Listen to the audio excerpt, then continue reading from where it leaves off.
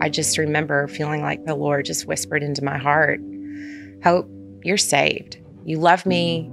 You are completely committed to me, but you are not free. And I didn't come just to save you. I came to set you free.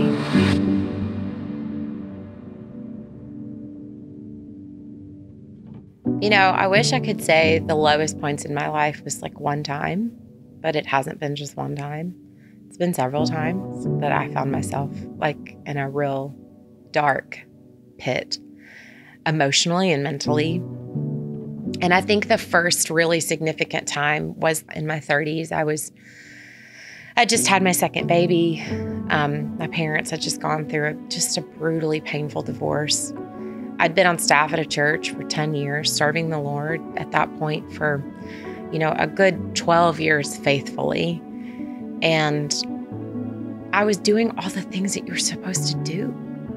I was going to church. I was tithing. I was loving my neighbor. I was serving. I was a faithful wife, still a faithful wife. I was doing all the things that you're supposed to do, keeping all the rules. And yet internally, I was just riddled with so much anger and what I said before, insecurity and fear and hopelessness and feeling unworthy and feeling like I was never gonna actually be better, if that makes any sense. Like I just so desperately wanted to be better at anything and everything. And it's funny, you don't plan your breakdown. You don't prepare for it. You don't, mark it on the calendar. This is the day that I'm going to fall apart. This is the day that God's going to meet me. It just happens, and you never know what's going to trigger it. And for me, it was such a simple trigger. It wasn't even anything remarkable. It was just disappointing a friend. And suddenly, it was like it was the final straw that just broke the camel's back, and I unraveled. And I remember I went into such a dark place. I didn't get out of my bed for 3 days. I didn't talk. I didn't eat. I wasn't taking care of my kids. My husband was so worried. And I remember him coming in and he just said, Hope, I think we have to check you into a hospital. He's like, I don't know how to help you. I don't think you know how to help yourself. And I remember laying in my bed and thinking, what has got me here? How does just such a simple moment lead to such devastating results? And wanting to just rewind, just go to 3 days before and start over and figure out how to not get to that place. But the thing is, I didn't get there in 3 days.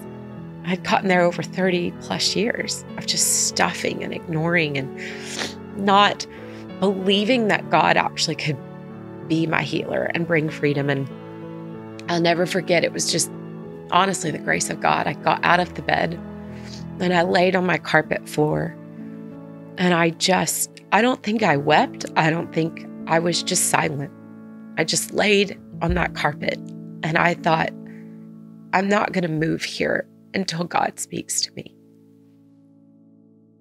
And that was the moment when God said, you're saved, but you're not free. And if you will let me into this journey, I'm going to walk out a path of freedom for you. And I found that being on the floor at Jesus' feet was the hardest and the scariest place to be. But it's the only place I found freedom. It's the only place I found healing. It's the only place that I found redemption. I think that there is nothing greater than the moment when you realize you just cannot heal yourself. And that you don't have to figure it out by yourself. And that you can reach out to God and people and say, I don't know how to fix this. We don't leave enough room for people to just say, I need help. I don't know how to hurdle this. I don't know how to get over this mountain, and not shaming them with the sense of, you don't have enough faith.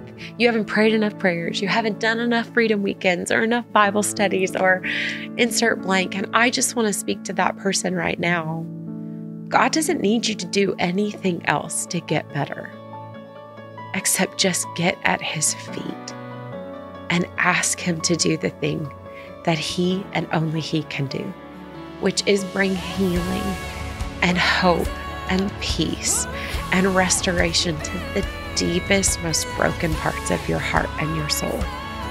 Because I have experienced him do that in my life.